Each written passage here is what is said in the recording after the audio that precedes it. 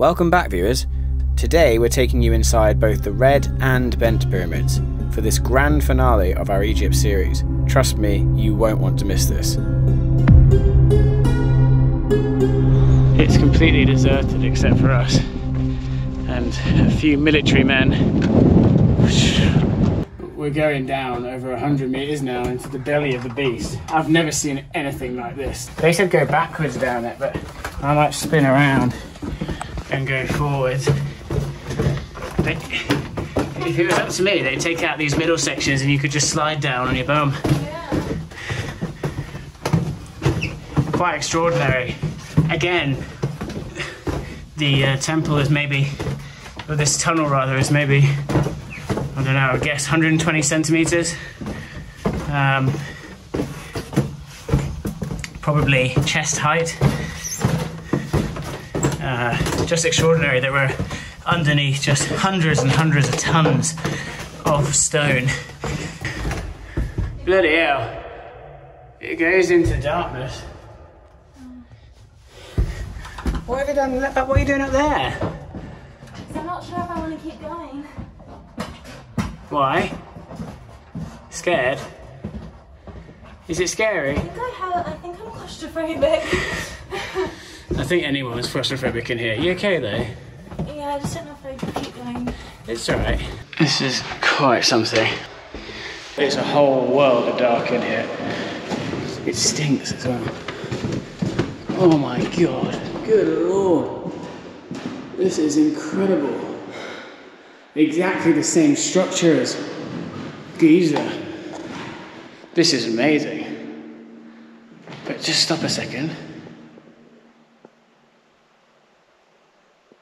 There's no sound. In Terry Pratchett, he describes anti-sound, which is not just sound, the opposite of sound, where it sucks up sound. It's a bit of a joke, but that is how I would describe this. It's almost anti-sound. It just seems to take every bit of sound out of the universe. It's so silent. I don't think I've been in a place this quiet in my life. Right. Continuing the exploration. I have to say, this is a little bit creepy. If someone jumped out at me now, I would absolutely shit myself. Apologies for my language. Oh, this is so creepy. It's creepy as hell.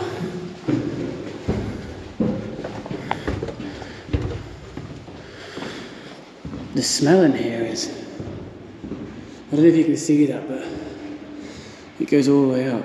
Yeah, this is picking it up much better on the iPhone. Incredible structure. We're now in the heart of thousands of tons of rock. And this is where the pharaoh would have been buried. And there is a real sense of aura about this place. It is quite foreboding. Slightly scary, isn't it? You can feel a weird vibe in here. Yeah. Weird feeling. It's also because we're by ourselves, there's no one else here. You can also imagine the priest coming here and uttering those final words during the ceremony to send the pharaoh off into the next life. You can sense those words and how they would have vibrated off the walls in the same way that my voice is now. Incredible. Incredible. And the smell is almost like, I can't really describe it, it's like a sharp smell. Yeah, it's something I've smelt before. But I can't pinpoint what it is, but it's strong. It's very nice. Strong. Almost nauseous. It almost makes you nauseously strong. Nice smell. It almost smells a little bit like... Just dust, or... It smells almost like maybe like a wood, petrified wood or something. I'm not sure. I can't pinpoint it. It's not nice though. Again though, we're sweating buckets. Can you see me? This is what it's all about.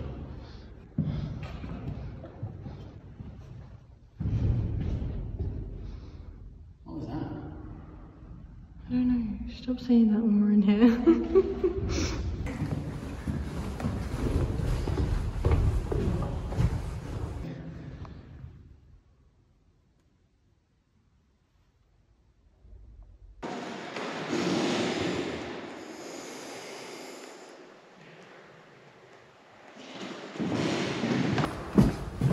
Oh, you're gone.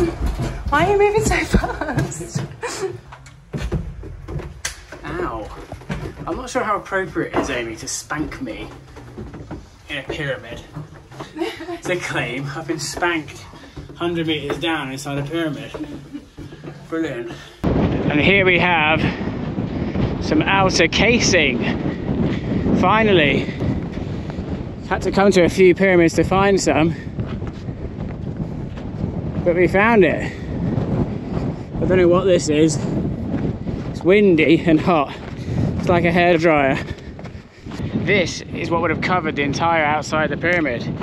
Smooth limestone. I can touch this because it's a big old pyramid, isn't it? Not a carved sculpture. So we just went to the red pyramid, which is behind me. I'm trying to be a little bit sus because they said if you start recording, obviously, the guys at the last pyramid, the police will take the footage off you. So I'm trying to be a little bit careful. But yeah, we just went to that's the third largest pyramid that we just saw, and is considered to be the first successful attempt by the Egyptians to build a smooth-sided pyramid. Now this one is interesting because you can see the reinforcement there. So it's thought that it may not have been stable, which is why they changed the angle as they were constructing it. But it's also thought that it might just be the natural evolution of the step pyramid, like we saw earlier of Djoser, to a smooth-sided pyramid. And so we went from Djoser's pyramid to this type of pyramid, and then to the smooth-sided pyramid. But awesome though, because you can actually see the outer casing still on it. So you can kind of get a feel for what it would have looked like. So yeah, really cool. Now it's safe there apparently, with now they put like these construction bits in the side. I can't believe how narrow this one is. It's got levels to it. So this one is maybe, I don't know, less than a metre in places, I would say. Especially that lip up there. This is my worst ever camera at work. Tricky. This one's harder.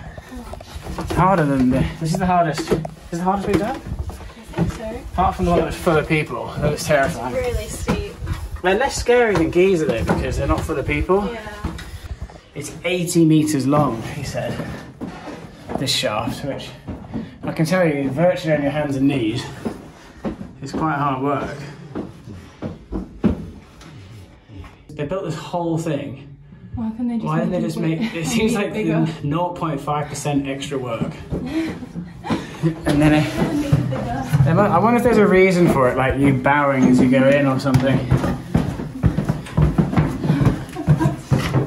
I'm worried to get back up. Bloody hell. Did your ears pop?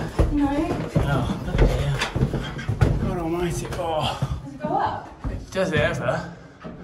It's huge. That's got to be 30 metres high. Oh, great camera work.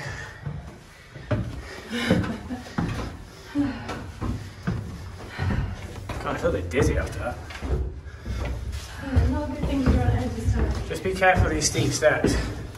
You getting on alright, yeah? You're not feeling dizzy? I think I'm okay. Okay. Don't want you to pass out on me. Bloody hell. I can't quite put into words how extensive this is. It's about 1, 2, 3, 4, 5 stories more, maybe 4 stories. Plus this is a couple of stories. So we're talking about 6 stories high once you're inside the pyramid. Crazy. Absolutely insane. It really sort of hits home how much of a project, how much of an undertaking it was to build these. And you consider that all these stones around us were placed individually, are large enough to create these chasms inside. And I always thought the pyramids had quite small interiors, but this is palatial.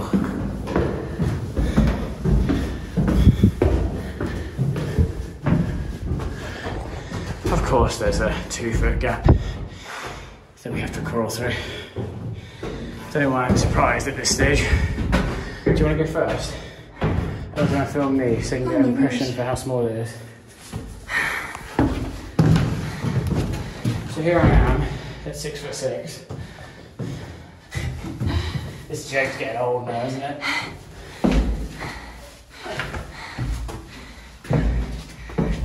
Wow. You've actually got to crawl on your hands and knees. How far does it go? Only a little bit further. Okay. Do you want to come to me? Yeah. Well, this would be a good time to mention to you is that Egypt does get earthquakes. I don't know how to get. What are you doing? Pass me. I'm going to show them what you're doing. Your method. I'm holding a phone. You look like bloody Yoda. Oh, you're doing it normal now. I was holding the phone.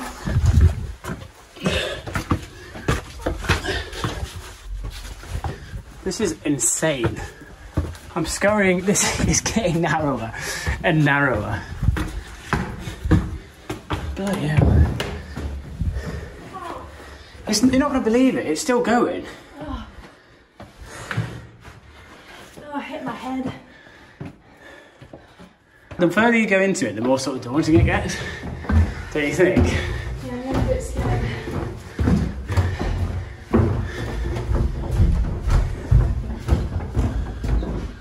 Bloody hell. Not eating anything today. Too much stairs. To be fair, everything I eat goes straight through me at the moment, so. Have we arrived? Are we up there? Yeah. And there we have it. And this wood, by the way, people, I believe some of this is like original. You can see it's petrified. This piece of structural wood here concerns me. Is the pyramid being held up by that? So do the sweaty check. Am I sweaty? Yeah. Silent moment. So quiet. I hear my heart. It's so quiet that it's almost like a ringing. Do you get that? Does that mean like... Shush.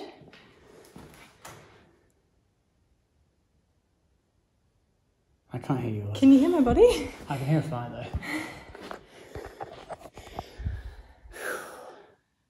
Yeah, and he's like, why do we get so sweaty? I think it's because there's no airflow.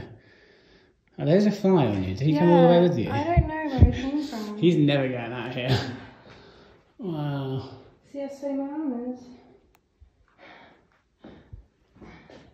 So, presumably we're near the top, right? I think this is the top. So, it's weird. It feels like we're really underground, doesn't it? Mm. It feels like we're like 100 metres underground, but presumably just through there is outside. Well, we went down and we went up. So maybe we're ground level. Yeah. It's not echoey. Is that because of the wood? Echo. It doesn't stink in this one either. It doesn't echo at all. There is another shaft down here. So we went up that way. We went down that way, but there's another entrance way. And do you feel the cool wind? Do you feel the wind? Yeah, I do. Breathe? Doesn't that mean like there's an exit there? I'm pretty sure I read there's 2 entrances to this pyramid. Yeah, there is. Yeah.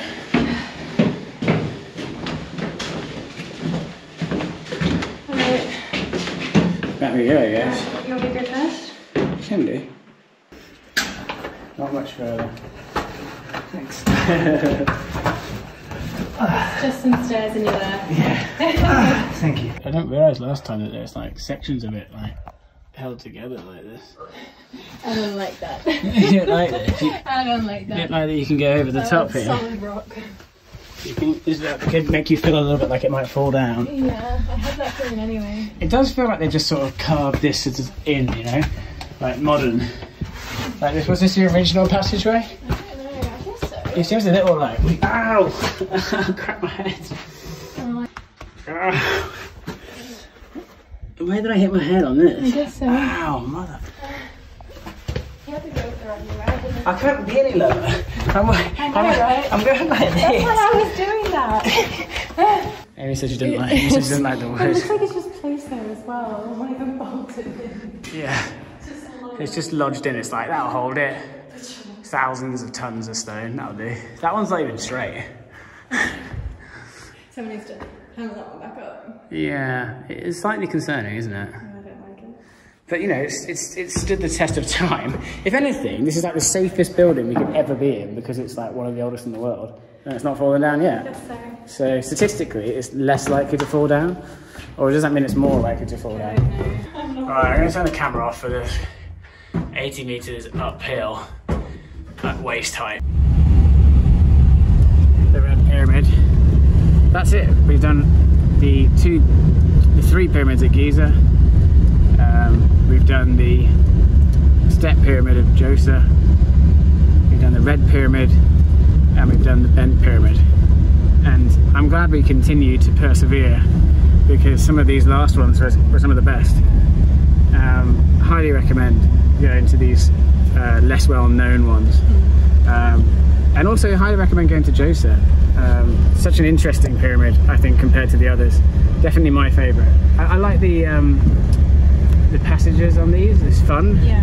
I think these are fun, aren't they? These are fun and interesting. But as far as these are fun, but I think for me personally, Djoser's the most interesting. Me too. Yeah? Yeah. You agree? Sort of the end of our Egyptian adventure. We've done it all really. We've Valley of the Kings, Abu Simbel, the day-to-day life of the Egyptians, what they're having, what their favourite foods, the donkey ride. We've done everything. Thanks for joining us, thanks for watching. It's been a pleasure. It's been tiring. But yeah. But it's not over yet. There's something exciting coming up when we get back to Australia. Very exciting. But more exciting than anything, I think. So we'll see you then.